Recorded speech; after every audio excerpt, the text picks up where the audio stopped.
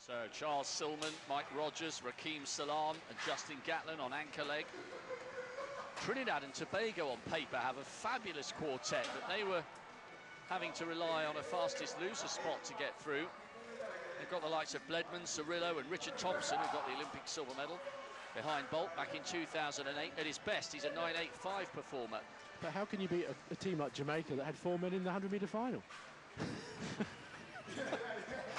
4 out of 8 men lined up with the Jamaican vest on, and you've got that in a relay team. That's pretty hard to beat, I think. Yeah, and they just happen to be the world record holder. There's 2 men there, Carter and Bolt, who've run on the last series of world records, winning at the world title the last 2 attempts. They're joined by Bailey, Cole and Ashmead, who are 4th and 5th in the 100. Yeah, you can't get better than that. No, the question is how quick will they run, I think. An amazing record. And Bolt, of course, 1 gold away from a quadruple treble. And that is some record, if he does it. Yeah, who would bet against him going on to add more trebles? Well, if he says he's up for Rio, then you could be potentially that's another 3. You could potentially be looking at Beijing in 2015 plus Rio, and then bow out as a 6-time treble champion. Right, we'd have him in London for 2017 as well. This was an amazing run by Shelly-Ann Fraser-Price and the whole of the Jamaican team to win this by such a huge margin.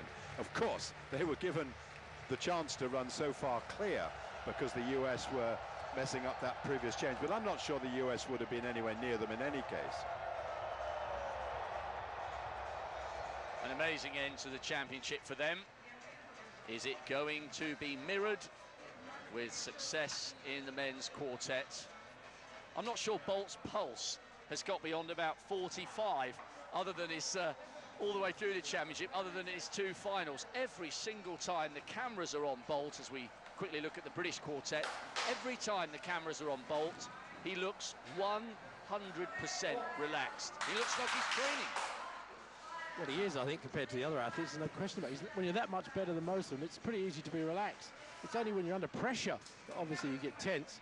Well, looks like the call's gone out to bring the athletes from the call-up area out onto the track.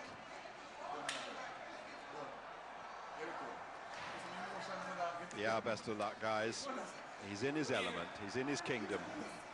Yeah, well, they don't all come out together. Obviously, they're going to go all around the track, so he's saying goodbye to his teammates until he sees them again at the finish.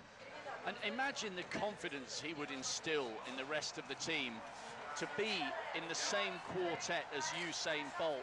His mere presence, as well as his achievements, would lift the entire psyche of the team.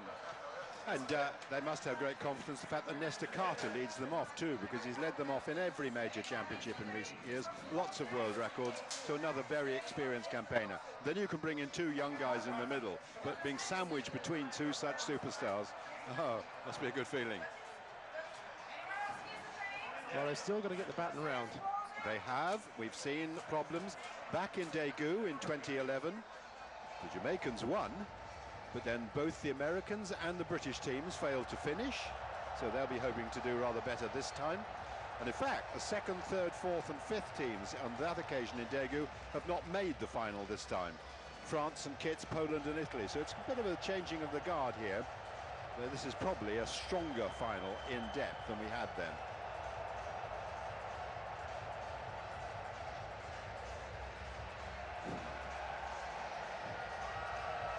The Jamaican women's team